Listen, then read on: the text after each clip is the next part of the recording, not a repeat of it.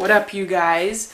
I just made breakfast, and for the first time in like 6 weeks, I'm like eating oatmeal again. So I'm super excited. I thought I would take you through what I eat in a day, just kind of break it down, where I'm getting my nutrition advice from, why I eat, what I stay away from. Because I do have some snacks here and there, but for the most part, it's whole plant foods, very minimally processed. So first and foremost, I start with an oatmeal. If it wasn't for oatmeal, then I was eating brown rice, lentils, broccoli, and avocado for breakfast with some sauerkraut. It was like a go-to. It was very good, very satisfying. I follow Dr. Greger's daily dozen sort of fact sheet. He's a nutritionist. Well, he's not really a nutritionist. He's a whole foods plant-based doctor that has a very substantial knowledge on nutrition and dietary recommendations. Super delicious. Checks like 3 or 4 boxes on my list. And then we move on to lunch.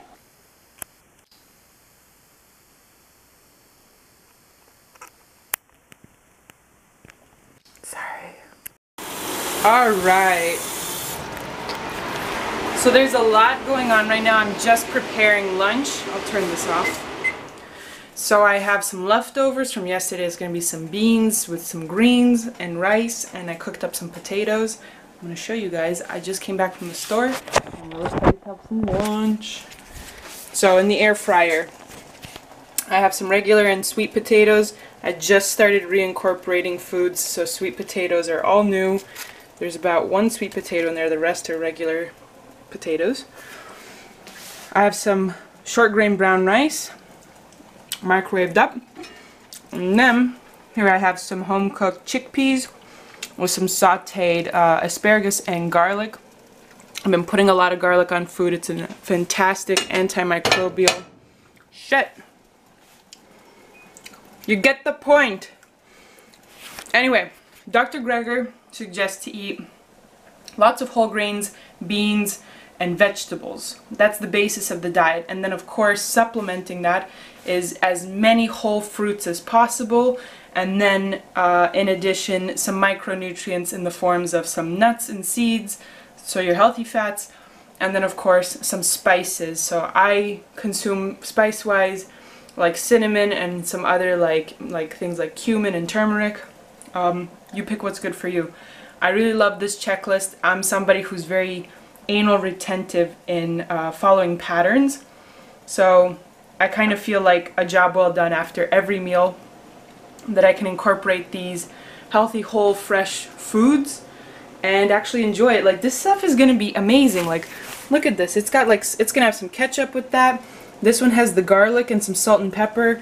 I'm gonna add some sauerkraut on top of this, and all this together is just such a healthy, bountiful meal, and it's gonna help me heal my skin. So, fantastic lunch.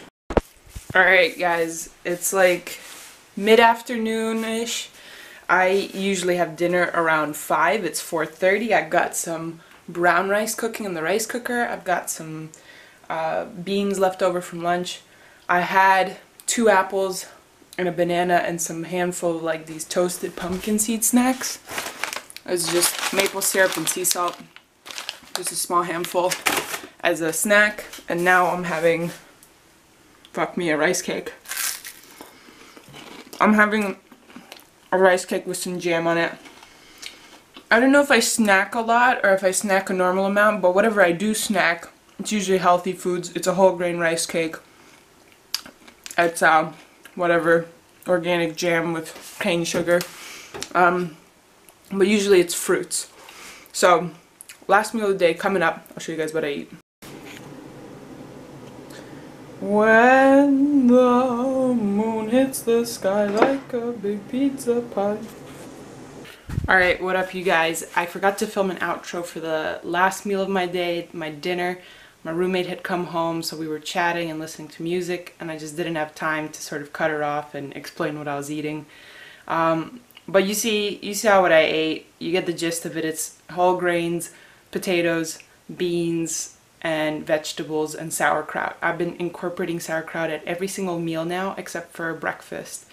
and I just love it. I don't know how to describe it, but I really love this diet. There's so many reasons why I choose to stay vegan, not just because the nutritional data is so compelling and the evidence for a whole foods plant-based diet is just so compelling to increase longevity, keep away chronic diseases, help people heal diseases.